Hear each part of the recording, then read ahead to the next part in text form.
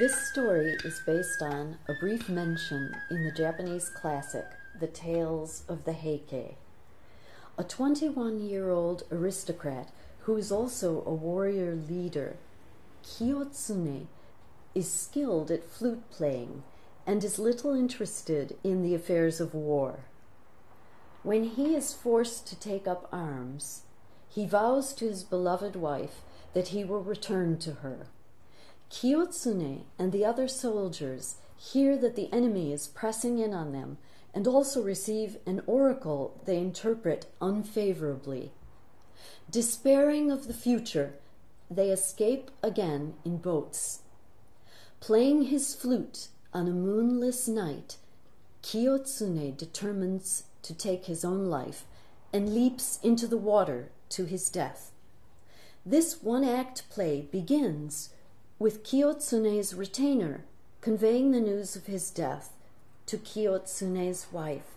She laments that Kiyotsune took his own life, turning his vow to return to her into a lie. The story develops as Kiyotsune returns as a spirit to explain his feelings to his wife.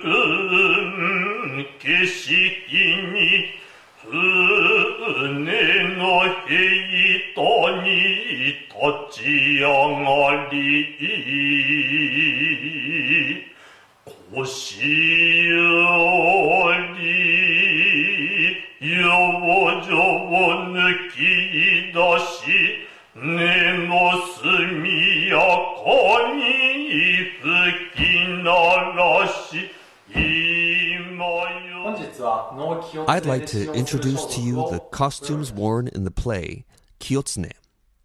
This story represents shuramono, which means the eternal destruction and battle one must face after falling to the lowest level of the afterlife. This bottom section of the costume is called oguchi. It's made with white fabric sewn together with golden thread. They're worn as pants. This kimono is called kitsuke.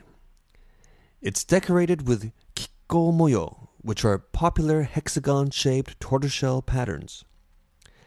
Next, this is choken, an overcoat with a flower basket design.